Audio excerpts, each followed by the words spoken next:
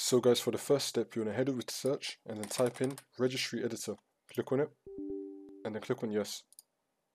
Now once you're on this, you can follow everything I'll be doing up here. So first we're going to expand HQ local machine, then we're going to expand software, then we're going to expand Microsoft. Now we're going to scroll down until we find Windows NT. You want to expand Windows NT.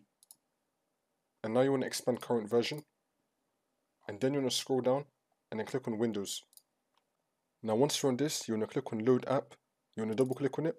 Make sure that the value data has been set to 0 and then click on OK.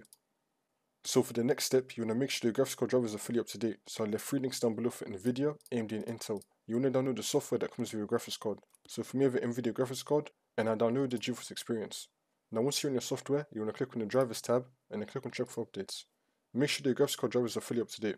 Now for the next step, I'm going to leave 3 links down below for Visual C++, DirectX End User Runtime, and to download Net Framework. These are all from Microsoft, they're completely safe. You want to download all 3 of these. I'm going to leave 3 links down below to download all of them. Now for the next step, you want to find the application exe file, you want to right click on it, and then click on Properties, and then click on Compatibility, and then you want to tick Run this program in compatibility mode for Windows 8, disable full screen optimizations, and run this program as administrator, and then click on OK. So guys, for the next step, you want to head over to search, and then type in CMD, then you want to run it as administrator, and then click on yes. Now once you're here, you want to type in sfc /scan now, and then click on enter. Now as the scan is running, we're going to head over to search again and type in CMD again. Then we're also going to run it as administrator. And then click on yes.